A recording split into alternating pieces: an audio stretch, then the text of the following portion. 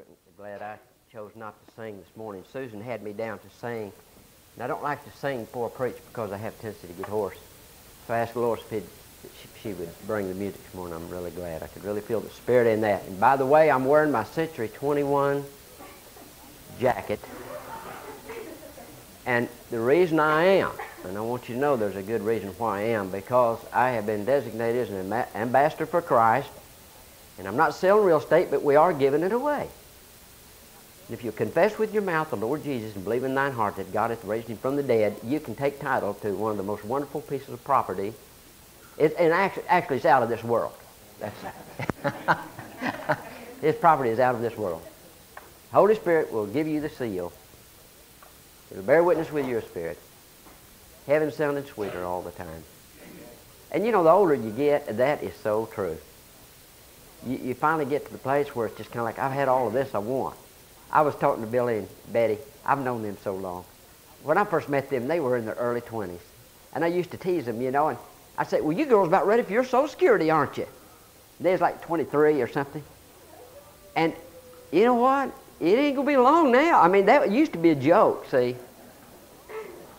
But, you know, after it seems like when you're young and in your teens, you know, boy, it seems like life holds so much promise and there's just so many things to do and you're just excited about so many things. But when you get about my age, why, you look back and you realize that life really is just more or less a series of frustrations, and the only things that really bring joy is serving God. And heaven is sounding sweeter every day. But I'm so thankful for the day that when Rance gets up to make announcements, there's not going to be no bad news. And I believe they'll let him make the announcements, you know, and I can just see him getting up and they'll say, well, this is eternity now. And the bulletin says everybody's well, everybody's happy, everything's okie-doke. Yeah, I think that's just going to be wonderful. And that's what's going to make heaven so sweet, is that there'll never be the sound of a siren or an ambulance or a police car. And there'll never be any doors to lock and nothing to fear. All tears shall be wiped from our eyes. You know, I'm so thankful for the choir, and the choir's doing such a good job. And Bill and Susan's working with the choir. And I was a little worried this morning, though, because Susan told them to rise, and it looked, part of them did and part of them didn't. I thought, boy, they're really rebellious this morning. You know, and I was afraid there might be a mutiny, but they finally all kind of got whipped in line. They all finally got to their feet. And when they did a real good job. I'm really glad to see our visitors this morning and some of our members that haven't been here for a while. It's just good to see each and every one of you. I'm so encouraged by this good crowd this morning. Our Sunday school was down just a little bit, but there are an awful lot of sick people right now. There's just a lot of people with, I think Sharon's sick, and there's just several people that are out sick. And so be praying for those. There's flu or something going around. Now, I always preach topically on Sunday morning. I try to preach evangelistic. But when I start a new Bible study, when I start a new series, and we started on the book of Acts, chapter 1, verse 1, and on Sunday mornings, I like to, when I first start a new study that way, well, I like to have a Bible study, because the Bible study normally is on Sunday night and Wednesday night. But when I start a new book, well, I like to let the whole church get in on the first Bible study. And it's too late. We already had it Sunday night and Wednesday night, but I'm going to do a little bit of reviewing. And I have a reason for that. And the reason is, it's my hopes that perhaps by getting in on the start of a Bible study, some of you might become interested and want to come to more of them and learn what's going on. Boy, I'll tell you what, I just really got a praise report this morning. I thought I was going deep and blind. Susan gave me a haircut, and boy, I mean, my vision cleared up, my ears unstopped, and got all that hair off, and I was really glad. Usually Raymond's first one to notice that I get a haircut, but I'm really glad for the haircut. And also, I have another praise report. Danny and Jason scrounged around and got some different parts and put me together a computer. They had an old keyboard somewhere, and Danny's sister bought a brand new color monitor, and so I got the old black and white one, and they reached around and got some things together because they thought it would really help me, and it certainly is a help. And I'd like to say that y'all are really in for it because, and I don't usually work by notes, and the reason I don't is because I can't read my own writing and I can't spell. But with the computer, see, I now have got 4 pages, and so, oh boy, I've lost a page. Can't have that. Didn't take long. As I said, y'all are really in for it. I've got 4 pages. Probably won't take very long. But we're studying in the book of Acts that was written by Dr. Luke. He was the only Gentile writer of the New Testament. Highly educated man, only 2 educated men that wrote in the New Testament, and that was the Apostle Paul, who was highly educated, and Dr. Luke, that was highly educated. And the Holy Spirit inspired Luke to write, of course, the book of Luke that bears his name, but also the Acts of the Apostles. And the Acts of the Apostles, if you will find by reading the last few verses of Luke, you will find that it's just a continuation. And that's the reason a lot of times Acts is referred to as the 5th gospel. The book of Luke tells what Jesus did here on earth while he was alive.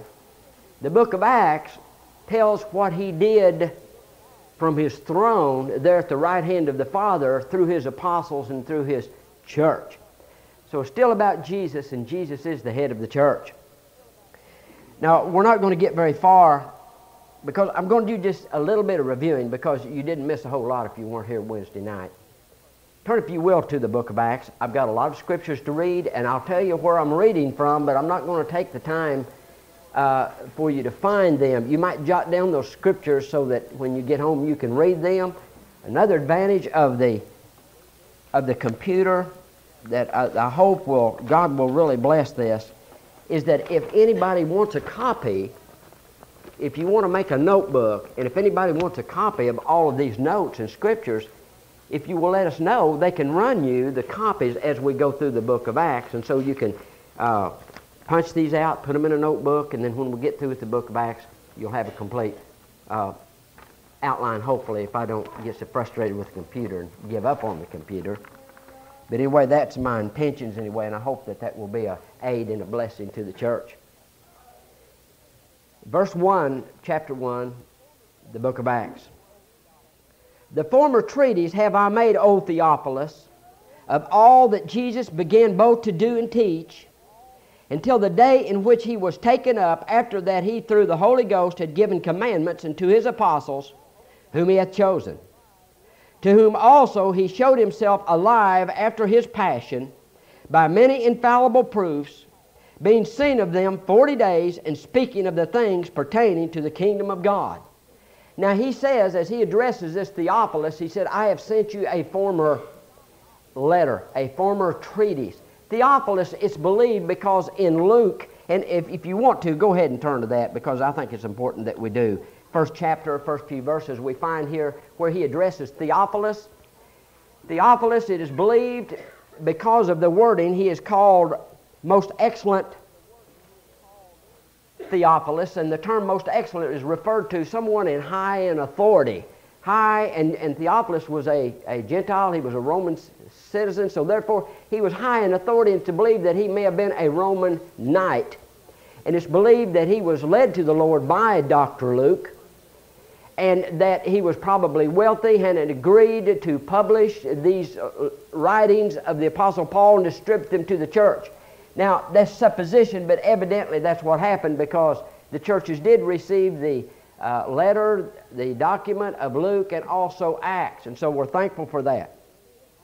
It says, for as much as many have taken in hand, now this is in the book of Luke, for as much as many have taken in hand to set forth in order a declaration of those things which we are most surely believed among us, even as they delivered them into us, which from the beginning were eyewitnesses and ministers of the word, it seemed good to me also, having had perfect understanding of all things from the very first, to write unto thee in order, most excellent Theophilus.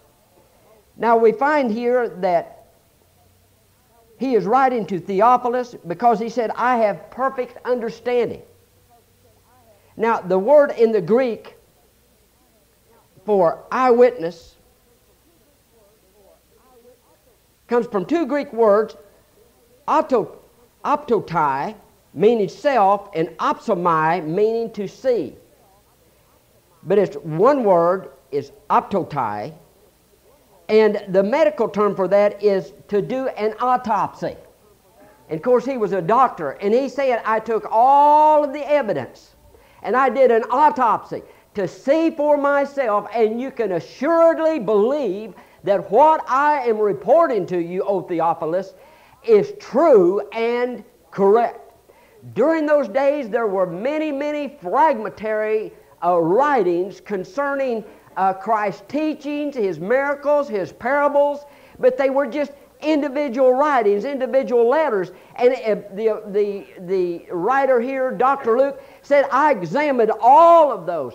I carefully, and being a doctor, he would be very careful, very scientific to research it all out. And he said, I examined all of those, and I examined the witnesses that knew Jesus, and I verified their testimonies that he indeed did teach these things, and that he did indeed teach these parables, and that he did indeed work these miracles that were worked. And he said, I examined all of the evidence. And you see, Dr. Luke, although he did not know Christ in a physical sense, he wasn't on the scene when Christ was here on earth. He wasn't there to see Christ the 40 days after the resurrection. But he traveled several years with the Apostle Paul. He had witnessed or had interviewed some of the other apostles. No doubt had interviewed even the mother of Jesus, Mary, because in the book of Luke, he is the only one that gives the account of how Gabriel came to Mary and said that she would conceive and bear Jesus, all of that. And the birth of John the Baptist we have because of his careful scientific investigation of all the facts. And he's saying to Theophilus, you can go to the bank on it. I did an autopsy. I very carefully searched out all of these things to be certain that they indeed were and are true. These things that we most assuredly believe. Now, let's go back to the book of Acts. And we're going to get to part of the 3rd chapter. Now, this morning, I would like to discuss the fact of the death of Christ on the cross. And tonight, the fact of the resurrection of Christ from the dead. Now, you might be thinking, what is the importance of discussing or proving that Christ died? It's very important, because you can't have a resurrection unless you have a death. Does that make sense? And please keep in mind that during Christ's day, He raised people from the dead. He raised Lazarus, and He raised a widow's son, and there were several accounts, and we don't know how many hundreds of people He actually raised, because all of those accounts aren't recorded. But now all of those weren't resurrections, they were just restorations to life, because the biblical term resurrection refers to being raised from the dead never to die again. You see, Christ is the first fruits of those who slept. So He brought them back to life in restoration, but they died again. They later died again. So this morning we are going to study the fact of the death of Christ on the cross. And you say, well, what's the significance of that? Because there was a rumor, there was a theory being taught, and I don't know how many hundred years this has been going on, but I've heard it in my day, and it's called the swoon theory. And what they teach is this, that Christ didn't actually die on the cross. He simply fainted. They took Him off the cross, put Him in a tomb, and then the coolness of the tomb revived Him, and so then He appeared and passed off the lie that He rose from the dead. Now, we're going to examine this morning, because you see, it's imperative to our salvation. It's imperative that Christ did indeed die. Now, first of all, we want to take the testimony, the witness of Scriptures themselves, and see what Scriptures say about this. First of all, God declares that He would die. In other words, God predetermined, preordained that Christ would die. Revelations 13:8 says this, and all that dwell upon the earth shall worship Him, whose names are not written in the book of life of the Lamb slain from the foundations of the world. So God determined before the foundation of the world that Jesus would die. He would be the sin offering. Shannon asked me something here a few weeks ago when I used that term, foundation of the world, and didn't know what it understood. Well, it simply means this. Before there ever was a world, before there ever was a universe, the Godhead predetermined. The Father so loved the world that He was willing to send Christ to die for the world. Christ was so obedient to the Father that He was willing to come and die, and the Holy Spirit was willing then to come and convict of sin and seal those that believe on Christ and call out a remnant for His name's sake. So that's what it means. But it says here that it was already predetermined before the world that He would die. Not swoon, not faint, but that God said that He would die. Then there's the testimonies of those in heaven, the throng in heaven, Revelations 5:9. And they sung a new song saying, Thou art worthy to take the book and to open the seals thereof. For Thou wast slain and hast redeemed us to God by Thy blood out of every kindred and tongue and people and nations. So the host of heaven says, Thou wast slain. Then the Old Testament prophets, their testimony declares that He would be. Psalms 22:15 says, My strength is dried up like a potsherd, and my tongue cleaveth to my jaws, and Thou hast brought me into the dust of death. For dogs have compassed me, the assembly of the wicked have enclosed me, they pierced my hands and feet. So hundreds of years before the crucifixion, the Holy Spirit told King David to write concerning the crucifixion. And this in itself is a marvelous thing. Because you see, they didn't know, at the time of this writing, they didn't know what crucifixion was. They'd never heard of crucifixion. Jews certainly knew nothing about crucifixion. The Romans, that is something that the Romans did. The Jews either beheaded or stoned or hanged on a tree. And they had the right to put to death. But just before Christ was crucified, Rome took that right away from them. That's the reason, after the Jewish council had condemned Him, then they had to take Him to Pilate to have Him put to death, and He was crucified. It says here that He was crucified. Isaiah said, He is a despised and rejected of men, a man of sorrows and acquainted with grief. And we hid, as it were, our faces from Him. He was despised, and we esteemed Him not. But He was wounded for our transgressions, He was bruised for our iniquities. The chastisement of our peace was upon Him, and with His stripes we are healed. All we like sheep have gone astray. He hath, speaking of God the Father, He hath turned everyone, no, we have turned everyone to his own way, and the Lord hath laid on Him the iniquity of us all. He was oppressed, and He was afflicted, yet He opened not His mouth. He is brought as a lamb to the slaughter, and as a sheep before his shearers is dumb, so He opened not His mouth. He was taken from prison and from judgment, and who shall declare His generation? For He was cut off out of the land of the living, for the transgression of my people was He stricken.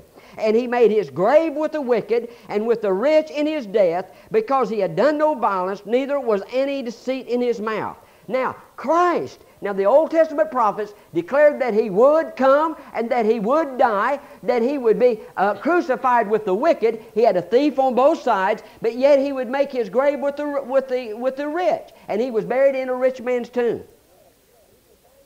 Now, Christ declared that He would die. Then He took unto Him the 12, and said unto them, Behold, we go up to Jerusalem, and all things that are written by the prophets concerning the Son of Man shall be accomplished. In other words, what Isaiah said must be accomplished. What David said, all the prophets said concerning my death, must be accomplished. For He shall be delivered unto the Gentiles, and shall be mocked, and spitefully entreated, and spitted on. And they shall scourge Him, and put Him to death, and the third day He shall rise again. Then He declared that He was dead. Revelation 1:18. I am He that liveth and was dead, and behold, I am alive forevermore. Amen. And have the keys of hell and death. Okay, now that is the testimony of Scripture. But now let's see what the testimony of the Roman soldiers were. Now John 19:30 says, When Jesus therefore had received the vinegar, He said, It is finished, and He bowed His head and gave up the ghost. The Jews therefore, because it was the preparation that the body should not remain upon the cross on the Sabbath day, for that Sabbath day was a high day, besought Pilate that their legs might be broken and that they might be taken away. In other words, it was getting ready to go into Passover, and it was against Jewish law for a criminal to hang on a tree during Passover. And so they said, go break their legs. And so the way they would do that, they would take a big heavy wooden mallet, or they would take a big iron bar, and the word break actually in the Greek means to shiver to pieces. Now imagine that.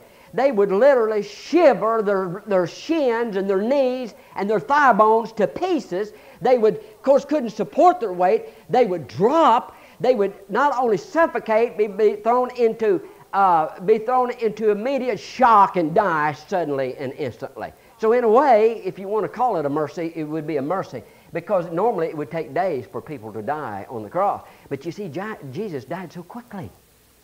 He died so quickly. When they got there, we find... Now let me go ahead and read this, because if I don't, I'll just kind of run off like I do. Then came the soldiers and brake the legs of the first and of the other, which was crucified with him. But when they came to Jesus and saw that he was dead already, they brake not his legs. Why would he die so suddenly? I'll tell you why he died so suddenly. He told Pilate. Pilate said, don't you know I have the authority to put you to death, to crucify you? And he said, you can't take my life from me, except my Father give you that commandment. Why? Because he's eternal life.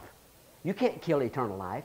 And Jesus said, they don't take my life, but I'll lay it down. And the Bible says after he took the vinegar, then he bowed his head and dismissed his spirit.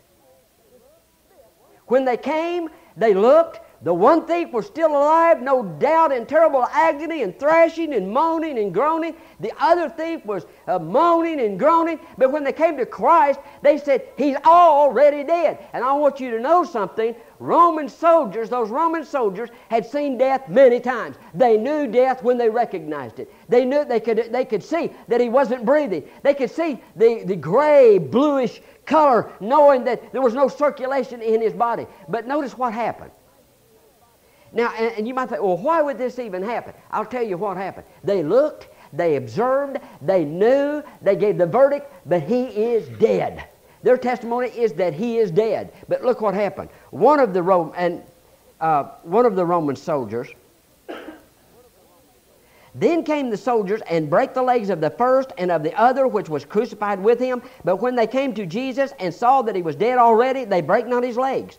But one of the soldiers with a spear pierced his side, and forthwith came there out blood and water. We say, well, why would he even do that? Because the Scripture prophesied and declared that they would pierce his side. He didn't even know he was fulfilling prophecy.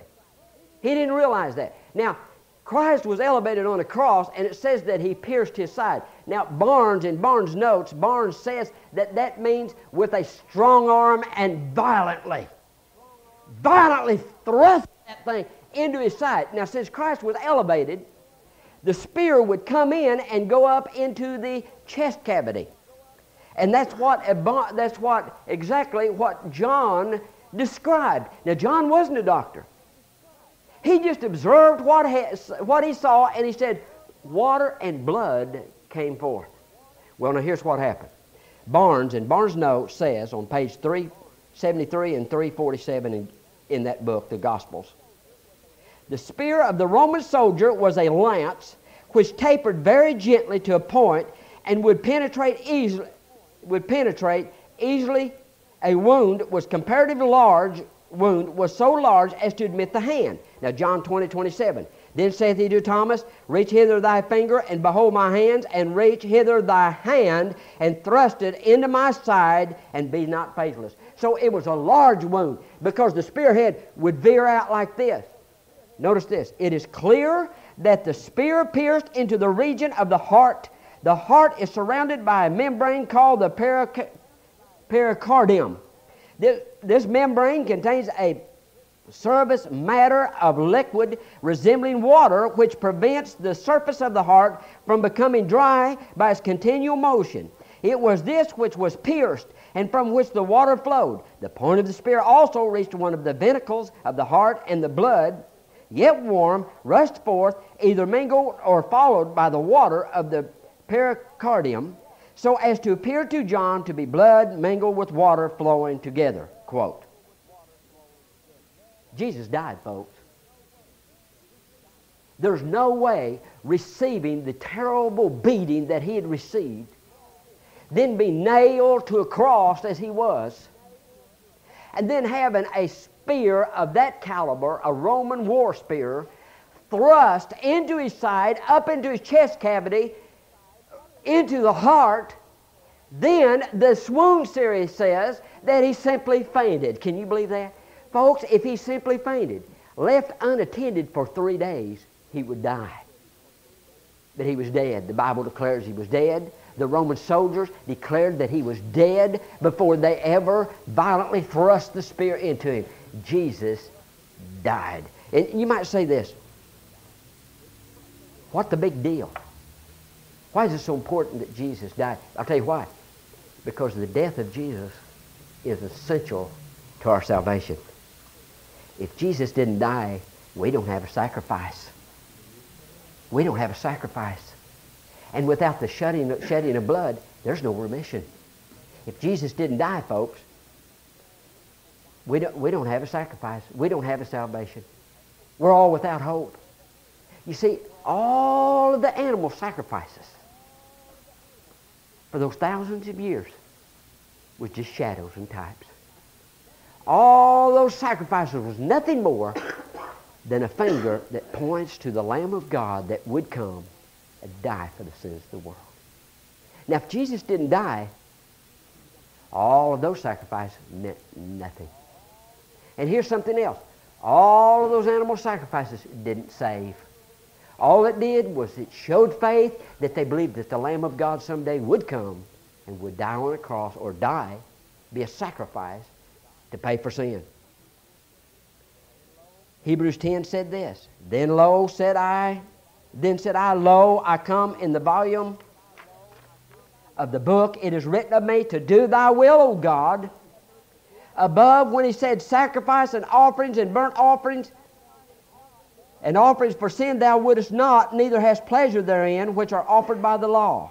Then said he, Lo, I come to do thy will, O God. He taketh away the first, that he may establish the second. In other words, he said, all of those, Christ himself speaking, he said, all of those animal sacrifices you weren't satisfied with. That didn't mean anything. That didn't take away sin. And he said, so I came to do thy will, so that the law, all those shadows and types could be done away with. And he came as the Lamb. He came to die. That's what he came for. He didn't come to work a lot of miracles and make a lot of people happy and give us a lot of wonderful teachings and a good example to follow. He came to die as the Lamb. He came as the sacrificial Lamb to die on the cross.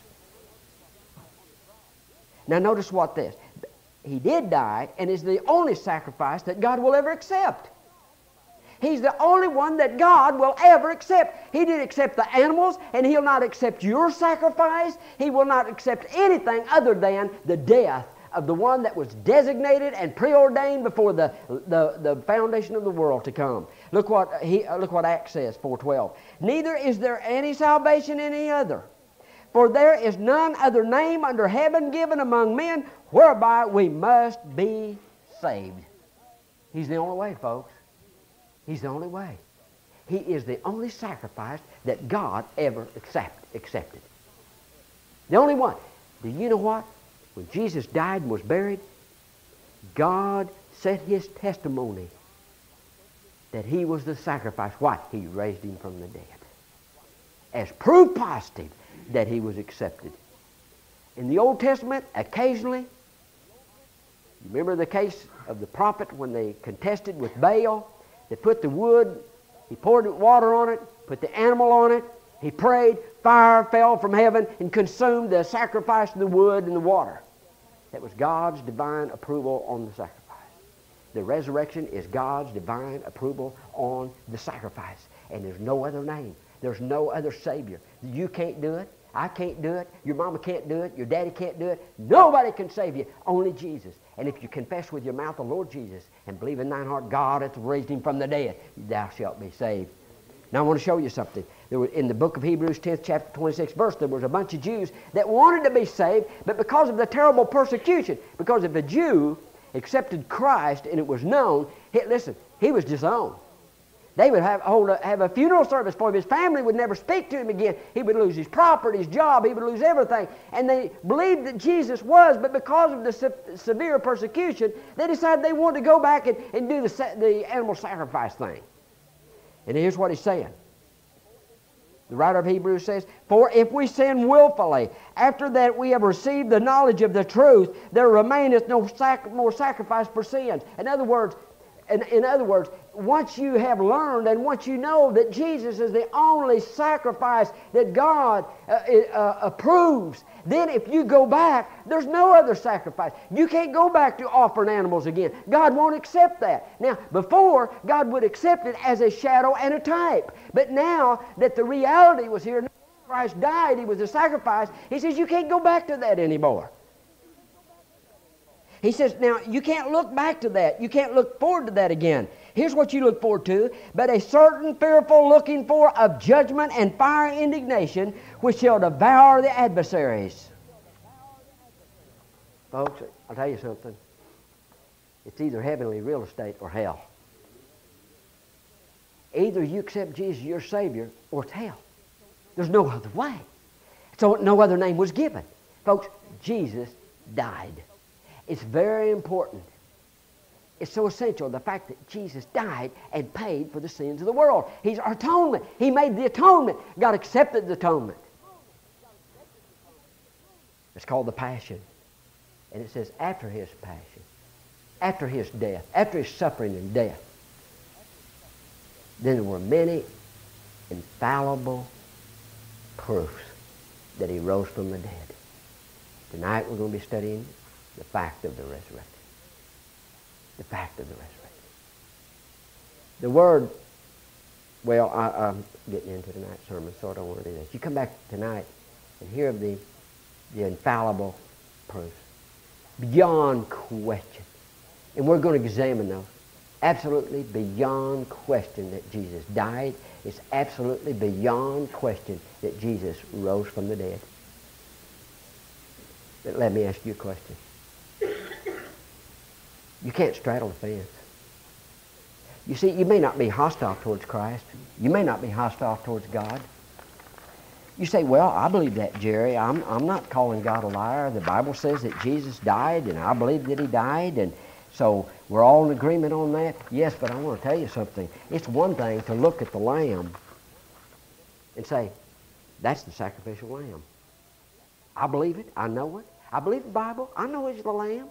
I know Jesus is the Son of God. I know all of that thing." That's one thing. But it's something else to go and lay your hands upon the head of the lamb and say, "This lamb is dying for my sins." That's salvation. See, it's one thing to know that Jesus is the Christ, the Messiah, the Anointed One. It's one thing to know that Jesus did indeed go to the cross and pay for the sins of the world, but it's something else to accept Him as paying your sin debt. It's not enough, folks, that Jesus is the Savior. The question is He your Savior? See, is it personal? Have you ever said, "Yes, I believe He's the Lamb that died, and I believe He died on the cross and He paid for all the sins that I ever did commit or ever will commit"? That's one thing. But it's something else to say, "Yes, I believe that He was the Lamb of God, and I believe that He did die. I believe God raised Him from the dead, and I, at this point in time, accept Him as my sacrificial lamb, and I accept Him as dying and paying for my sins." That's salvation. Nothing more, nothing less. It's not Jesus dying in your good works. It's not Jesus dying in your church membership or your baptism. It's Jesus dying and paying for your sins, raised from the dead. You believe Him and putting your faith and trust in that historical event that happened is what's going to get you to heaven. Let's stand. I don't know your hearts this morning. I don't know who's saved. I don't know who's lost. I don't know who's backslid, who's not. I don't know who's looking for a church home. I don't know any of those things. But praise God, the Holy Spirit does. All He asked me to do was preach. Then the Holy Spirit will do His work. Now, I did my job. The Holy Spirit will do His job. But if the Holy Spirit's dealing with you, will you be obedient to the Holy Spirit? You see, if you're lost, God wants to save you. If you're saved but walking afar off, God wants you nearer. But anyway you follow the leadership of the Holy Spirit, I'm not going to tell you what to do. But we're going to sing as you listen to the Holy Spirit as it speaks to your heart. And the church is going to be praying that you'll be obedient to the Holy Spirit.